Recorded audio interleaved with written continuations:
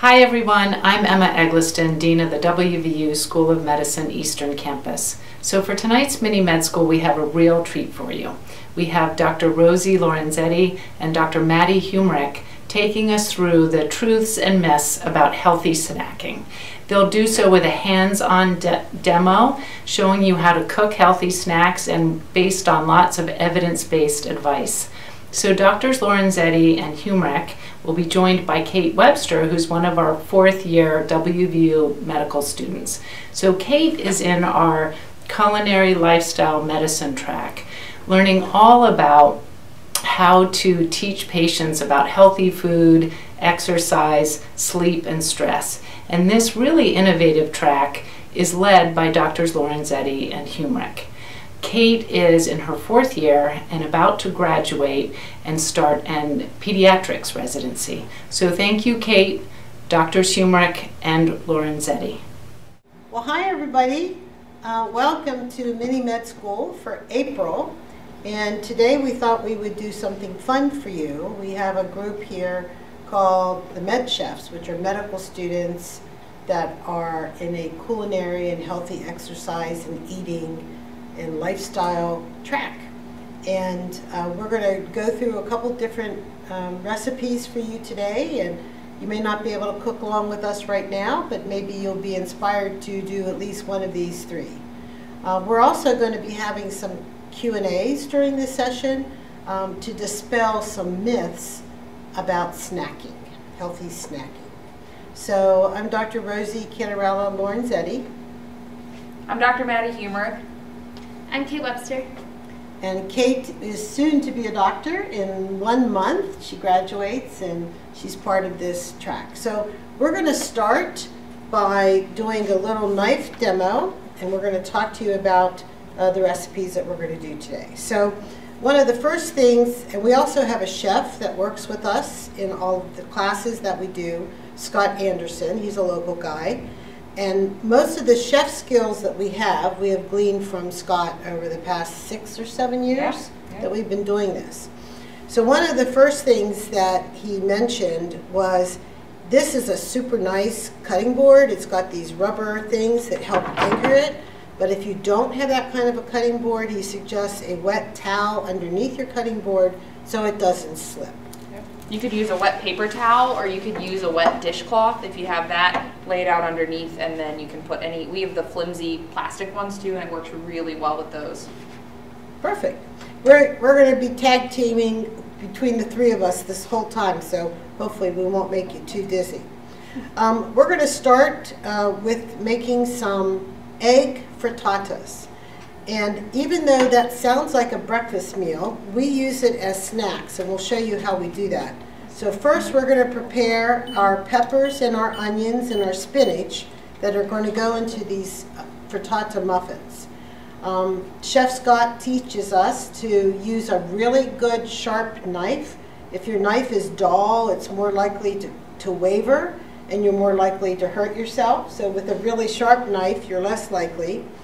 And the one thing with these peppers, they have these edges here. That's where the membrane is. So he taught us to sort of, you want to keep your tip of the knife on the board and come down at an angle. And what you end up getting is a slice without the membrane. So it just makes it a little easier when you're dicing to not have to worry about cutting the membrane. So now we're going to dice these up. We usually cut from the inside of the pepper because it's a little easier than the oftentimes waxed outside. As you can see, if she had put that rough side down, your knife might slip off the really slick part of the pepper. So that's why she's flipping it that way. You also see I'm kind of moving my fingers back and forth. And moving the knife is sort of staying stationary in the same place, with just the tip moving. And moving my fingers backwards. And the nice part while she's cutting that is that the rest of the pepper, you could throw the top into your compost. So if you have a garden, you can save that.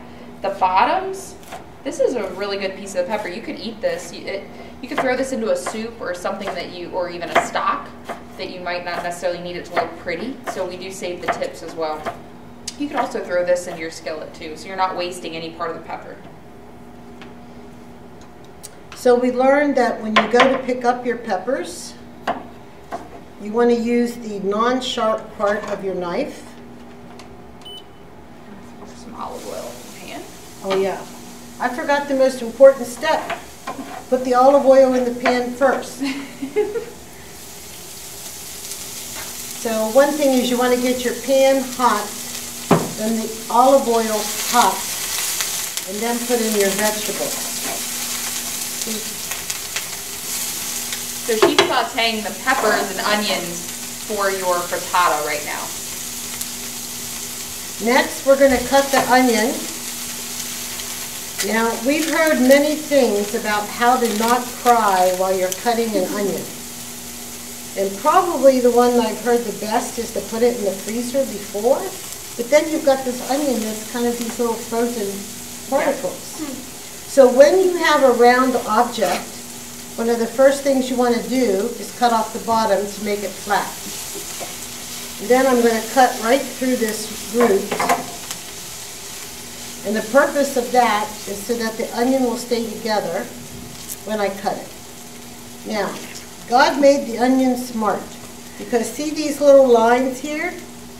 You're going to cut right down those lines. So you're going to hold your onion,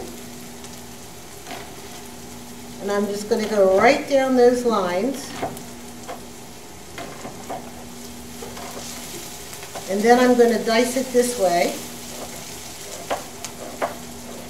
And you can see the size of the chop that she made in the dice is how she wants to eat it. So if you're eating something with raw onion, you're going to want to make your little slices along the curves of the onion very thin, so that when you do your next chop, you're going to get really nice small pieces. With a frittata, you want your pieces about the same size as your pepper. So when you bite into your frittata, you get a nice chunk. And the other thing is we're cooking the onion, so you can have your diced onion a little bit larger. So we're just letting the onions and the peppers saute and get a little soft right now.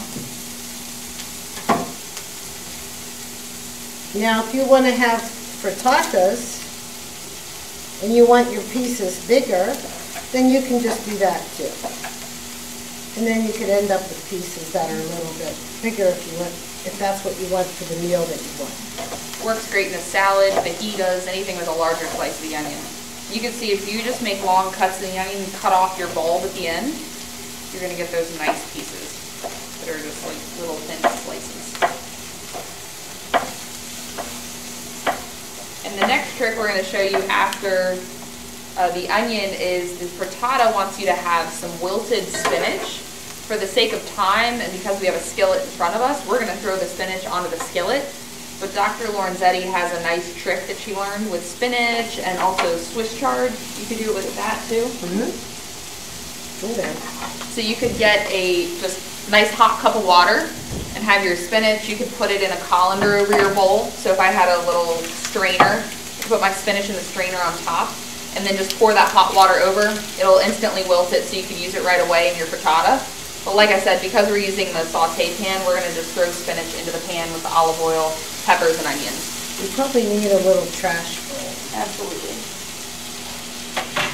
One thing they talk about is a trash bowl and a treasure. So as Dr. Humrick said, this is the treasure because you're going to use this in a soup, but you're not going to use these onion skins in a soup.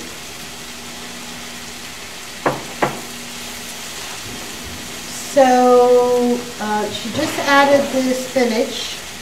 They're all sauteing. And for a minute, while they're doing that and you clean up this workspace, you want to talk a little bit about the olive oil? Sure. So we used this olive oil in our dish at the beginning to saute. Olive oil is a great source of healthy fat, and we recommend olive oil instead of things like vegetable oil or canola oil. And so a little trick is on the back, on the label, it'll tell where the olive oil is made, which country. And so this one that we used, it says it's from Portugal, so just one country, whereas this one has a long list of Italy, Greece, Spain, Argentina, a bunch of other ones. And so if you find olive oil that's just from one country, it's the purest from the country, whereas this one is kind of mixed from all the different countries. So we recommend just one country. Yep, high in omega-3s. The other thing we look for with an olive oil bottle is that it's green or tinted. So if olive oil is left with light exposure, it'll actually start to go bad. So we always want to buy an olive oil that has that green tint to it, or just a tinted jar or bottle. Some of them at Walmart and some of the other stores might have a clear, but they also have the green ones that you can pick up. One other thing I wanted to talk about olive oil is that I've heard from patients that you can't saute or fry in it. Actually, olive oil, just good old plain olive oil, doesn't have to be extra virgin. You can saute in. It can go up to a higher temp. So it is safe to saute with, which is why we used it in our pan today. If you're doing a dressing, you might want to use more of an extra virgin olive oil. It has a nice flavor to it when you're having it on raw veggies. I actually had a patient last week tell me that one of his doctors told him not to use olive oil because it would clog up his arteries. And remember, one of the myths that we wanted to dispel today is fat doesn't make us fat, and fat doesn't clog our arteries. Inflammation does. And you'll see here as we talk a little bit more about the cookies, where a lot of the inflammation comes in the American diet is from oils that are made from like corn oil, vegetable oil. They have a lot more of the inflammatory types of products in them as do olive oil. So that's why we really push olive oil, canola oil, avocado oil. Yep. Anything else that you guys? Not so much sunflower oil because it has a little more of the omega-6s in it. And if you look at a lot of commercial products, even everything from crackers to store-bought salad dressings, they almost always have soybean oil and vegetable oil. So you want to be looking on your labels for canola and olive. Okay, so I think great. We're about ready to really good. Put that in there. So one of the tricks that we learned with these are actually rather large muffin tins. You can certainly use a smaller one. But we learned about putting the vegetables, we want to move the olive oil. Yep, I got it. Putting the vegetables in the muffin tin as your base. So we call these frittatas, and people are used to frittatas being something that you would make in the oven. And these are going to go in the oven, but they're not going to go in a big pan. These little muffin tins are really awesome because once you prepare a dozen, you might only feel like eating 2 or 4 of them, and the rest of them can be frozen and then can be taken out later to be put into a microwave at work as your afternoon snack. So that's why we kind of think of these as a snack, especially with the shape of the muffin. You kind of feel like you're eating a bran muffin. Easy to pack for work in a Ziploc bag, and it's a nice size too, so you control your portion size because it's in the shape of a muffin, which is great. And the other thing we want to talk about today are eggs. I feel like there's a lot of controversy around eggs. We love eggs. They are low in carbohydrates. They have amazing amounts of protein and healthy fat, so we tend to use eggs a lot, and we have a bunch already whipped up here that are going to go into our frittata. So we do not think eggs are bad for you or clog your heart. We think just in moderation like everything else. So we're going to show you how these eggs turn out too. Also in this egg mixture we also can use some half and half or some milk, whole milk. And this is whole milk feta cheese and whole milk Parmesan. So Dr. Humrick can be talking about why those are what we believe about whole milk. So a lot of people and recipes will say use low-fat dairy, things like that. But when we're using dairy products, we love whole fat because it makes people feel full. The taste is great, so you can eat a little bit less of it and get great flavor. And also, there are some healthy properties to dairy fat. So they contain great energy for the body, and they're not necessarily bad for you as long as you eat dairy in moderation. So that's why we like to use it in our recipes. Again, I'd rather you have a flavorful food that's healthy for you than to eat more of a low-fat product. Oftentimes when you take the fat out of a dairy product, which is fat is satiating, right? When you take the fat out, a lot of products like yogurt, for example, would then add back in carbohydrates. And we're going to be talking about why some of those carbohydrates are not so good for you. Yeah. So now we're just going to do a little bit of our feta. Other great thing is you'll see in this recipe we're not adding salt, and that's because the dairy, the feta cheese, and the Parmesan cheese has a great saltiness to it, so you don't have to add a lot of salt to your recipes. So this is great for people with diabetes, heart disease, hypertension, heart failure. So you do not have to steer away from these if you have those conditions. And we're going to top it off with this little bit of Parmesan. And that'll give it that nice little crust. It almost kind of gets like a little crust on top, kind of like how you would get with a pizza. The other thing about Parmesan is you'll notice we didn't put any meat in these frittatas. And Parmesan is one of the products that gives you the umami flavor. Umami is that meaty, savory flavor that when you have a product that you're making that doesn't include meat will give it that savory taste. So they're ready now to go into the oven, and this is how they look. And we're going to show you in a little bit how they look when they come out. We just top it with a little oregano. Yeah, as I'm well. not going to, I can't move it too much or all the eggs will come running out all over the table. All right. Okay, so All right. Kate, if you want to put that in. Okay. I'll clear the station here. So the next thing we want to show you is a 1 bowl chocolate chip cookie. And you might think, wait a minute, why are doctors going to show us how to make a cookie? Well, there's a twist. This is going to be a low carbohydrate chocolate chip cookie. It's one of Dr. Lorenzetti's favorites. And we'll tell you why we love this recipe in just a second. We're going to pull it up here, all the ingredients. So one of our myths was diabetics can't have sweets. And obviously the answer to that is that's not true. You can. They have to be mindful of their carbohydrate when they're eating a sweet snack. So one of the things that we're going to do today is show you how to choose some lower carb choices to make a snack, or what we would consider a very healthy carb choice like oatmeal to make a snack. All right. Okay, why don't we talk about each ingredient? Yep. So this recipe is pretty simple. We've already preheated the oven to 325. You just want to line a baking sheet with parchment paper if you have it, or you can use your pan. And then in a bowl, we're actually going to stir up together the egg and our sugar.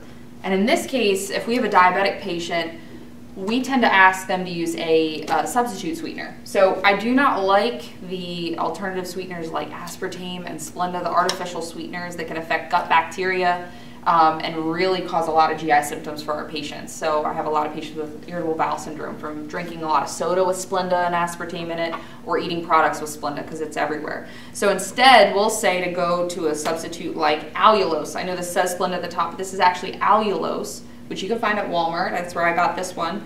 We like stevia that has a little bit of erythritol in it, or monk fruit sweetener. Monk fruit's actually nice. Some of them have a brown sugary flavor. So it's just processed where they pull the sugar out of that, and it's a non-sugar sweetener. So it won't raise your blood sugar. So all three of those, allulose, the stevia, and the monk fruit, will not raise your blood sugar. They're made from plants, not in a laboratory. Right. So if you really want something sweet and you are craving something, we'll usually tell our diabetic patients, well, try this out. If you like it, then you can have a little bit of it, and it really satisfies your taste for that sweet.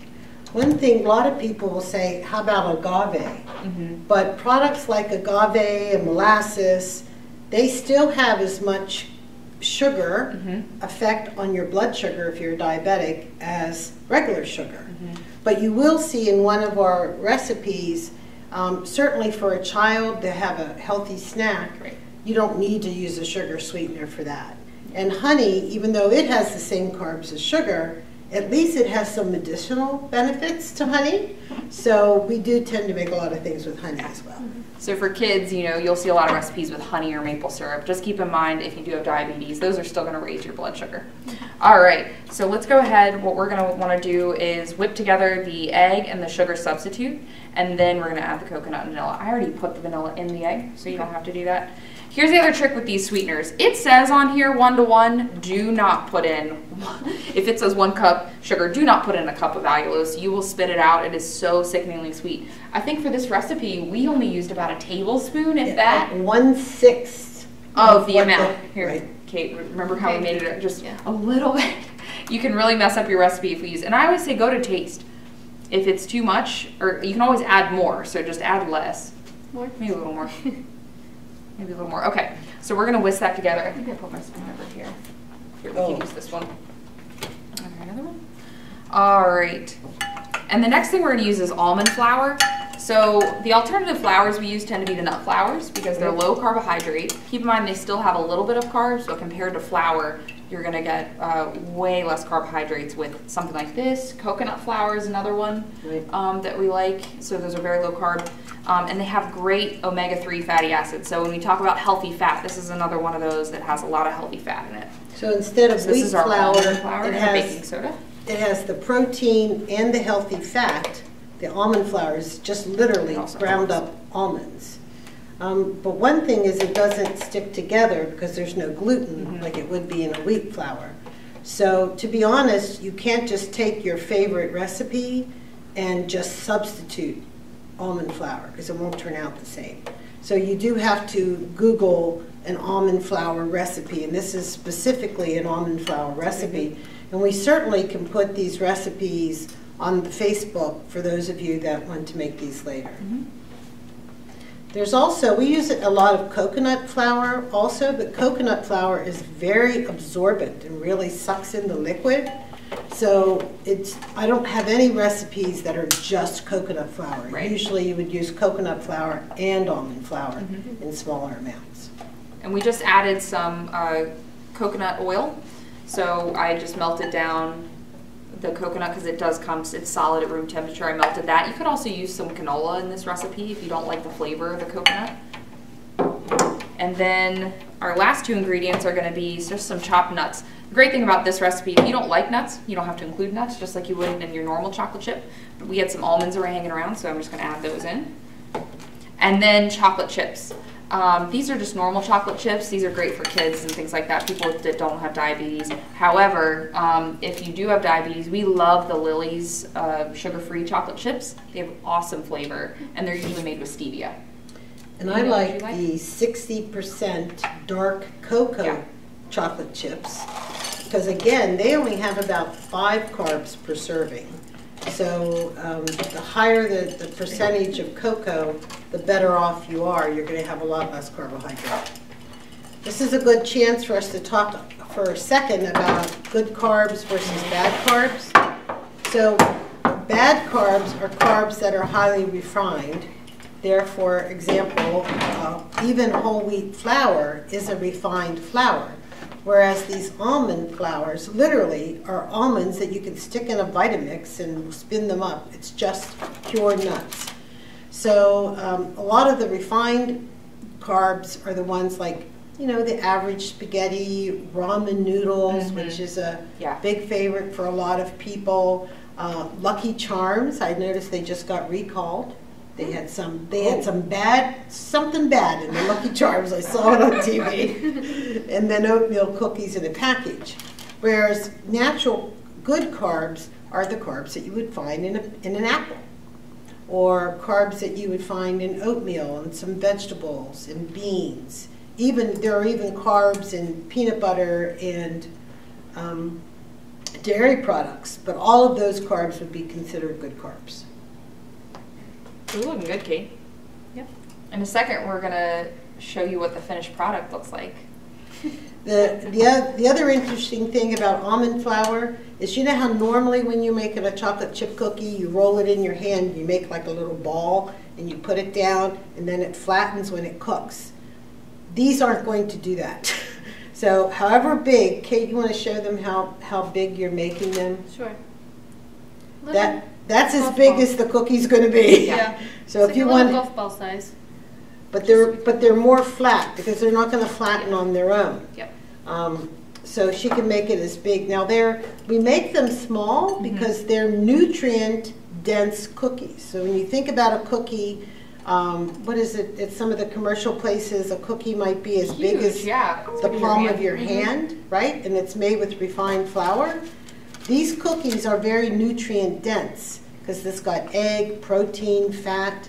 So we tend to make them a lot smaller because they are going to be filling. Right, they're higher in calories, so you could pack 2 of these for your afternoon snack and you'd be good. This is going to be filling. That's really good. I'm going to bring over.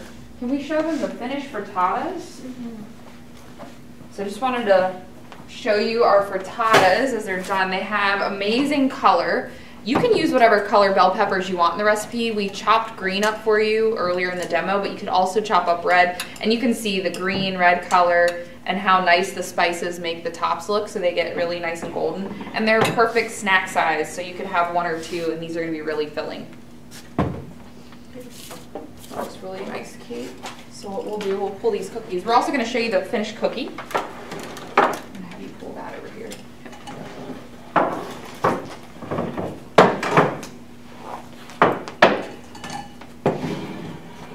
So the cookies turn out like she said, it's in the shape that you rolled them. So if you have little bite size, then this is how they're going to come out. Again, you could pack up 2 and take in your lunch for an afternoon snack, and it's great for kids.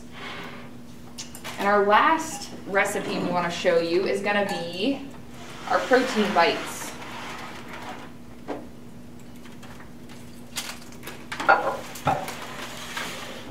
These are some of our favorites because you can literally pull out anything you have in your pantry to put in these protein bites. So Chef Scott, this is one of his favorites that he showed us. If you have any oats, leftover oatmeal, you can throw that in here. So, and the great thing is you can't mess this recipe up. You really just throw in a ball. So we've got oats here. Any chopped nuts you had, we had almond, you could use pecan, walnuts, anything you like. Coconut flakes. These are great because they have a lot of healthy fat as well. Coconut can be a little controversial. There's debate whether, coconut is healthy for you or not. It is a saturated fat, but there's also healthy fat inside the coconut too. So in moderation, we do tend to use it. It's also filling. It has a lot of fiber in the coconut, especially if you use a flake like this. All right, we had some leftover raisins in the pantry, so we threw those in. You could use dried cranberries. You could use figs that are cut up, apricots, anything you have, dates, yeah. Or you could leave them out. This is sort of an all for anything kind of cookie. This is another alternative flour or meal that we love. It's flaxseed meal. What's great about it is flax seeds are super high in omega-3s, and we can use it in a binder. So if you were making a breaded fish, like we love almond and flax encrusted fish, use almond flour. The flaxseed meal gives you a little bit of crunchiness to your coating. So this is a nice binder that you can throw in that's low carb and high in omega-3s. So we're just going to dump that in there. It's also, there's something called a flax egg. So people with egg allergies, you can take some dry flax and add some water. And the proportion, I think, is 1 tablespoon of flax to 3 tablespoons of water. Yep. And you let it sit for about 5 to 10 minutes, and it gets kind of jelly or gooey, and then that becomes the egg in the recipe. So a lot of people that like to eat in a vegan style, they'll use flaxseed eggs instead of real eggs, or egg allergies. You could use a flax egg. Again, chocolate chips, you could use the Lily's if you want to go less sugar, or you could use regular, especially with kids. This is a great kid recipe. They love to get in there and use their hands and mash these up. And then a lot of peanut butter. You kind of need to, when you put your peanut butter in, as you start to roll your balls, you might need less or more peanut butter. If you get a little bit too moist and you're not able to form the balls, then you might need to add more oatmeal or flaxseed meal. And then the last thing is whatever sweetener you want. So again, if you have someone in the family with diabetes or pre-diabetes, I would go maybe with a allulose or a monk fruit sweetener or something like that. If you just are doing this for the kids instead of a store-bought cookie, you can go ahead and throw in honey, or maple syrup really tastes nice in these. So we just had some leftover maple syrup that I'm going to drizzle in. I made these just this weekend with my 2.5-year-old, and the same thing happened. We had the honey upside down. She said, very slow. But that she could do this whole thing herself. And they love to mix things. Yes. And we're going to make them into balls here. But at home, I have these muffin tins that are about the size of a peach pit. And that was real easy for her to fill each little muffin hole with the mixture. This is coming really slowly. This is slow hands there. But you really don't need a lot. That's what's nice, because the chocolate chips and the raisins, or if you use cranberries, give it some sweetness, or apricots. So I don't like to use a lot of sugar in mine.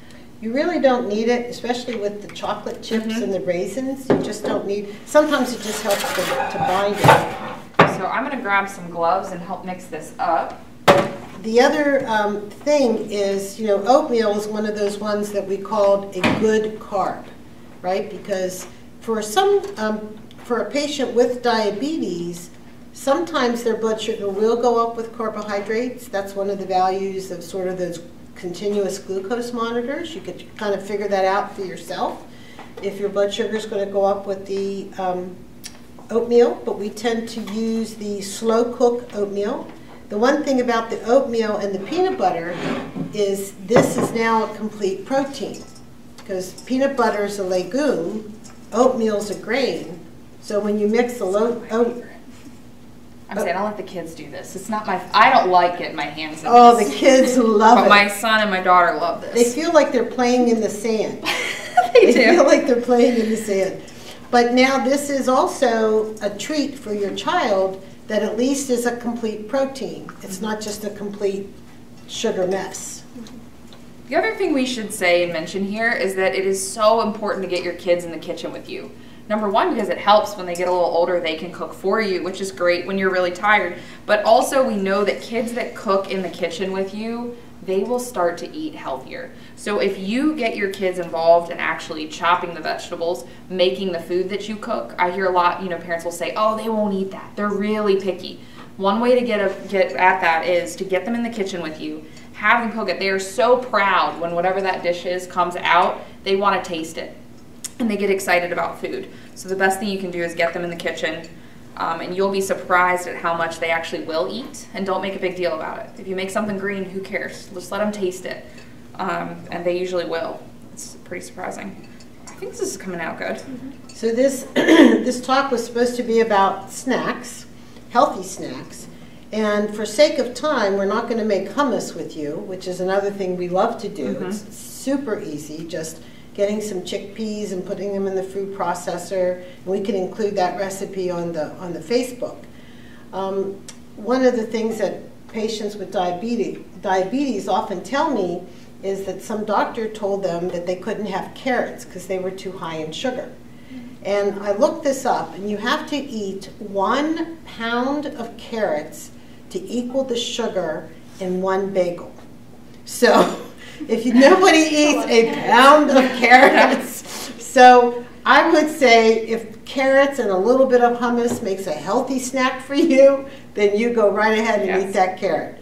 If you eat a pound of carrots, God bless you, because you probably won't eat anything else the rest of the day. So these are, you can see they do take a little bit of time to roll up, but again, get the kids involved. They'll love this. And when you're done, you can stick them in the fridge and they'll start to harden up. The great thing is these keep for a long time in the fridge as well, so you can pull them out as you go through the week. You could freeze these as well for a healthy snack.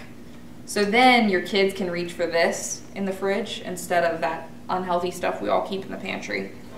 So if you are a patient with diabetes, I'd probably leave out the raisins. So we know that dried fruit has more carbohydrate than fresh fruit, right? Yeah. And we know berries are the least carbohydrate heavy of the fruits. And then it goes to apple, kiwi, and oranges, and then it ends up with the tropical fruits like pineapple, bananas, and mango. So if you're trying to restrict carbs, we usually suggest the patient stick to berries, but there's no reason why a healthy 5-year-old kid couldn't have a few raisins in his cookie. Right. All right. So this is the point where we'd love to take questions from you guys, because normally we do this in person, and there's always 50 people that have their hand up. So we can't do that today, but I guess you could feel free to email us. We can include our email addresses on the Facebook if they really had some questions for us. Yep. And Kate is going to be a pediatrician. She's going to start her pediatrics learning or residency in This 2 summer. months. Yep. And She's you're doing gonna- a cooking class tomorrow afternoon for the kids Yeah. at one of the local elementary schools around here. So Yep. we're excited to have her around. Yep. It's been fun. So, And you could here's- comment too on the Facebook page if you have any things you guys would like to see from us, recipes you're curious about, facts you're curious about, food. So just let us know. All right. Well, thank you for having us, you all. Enjoy.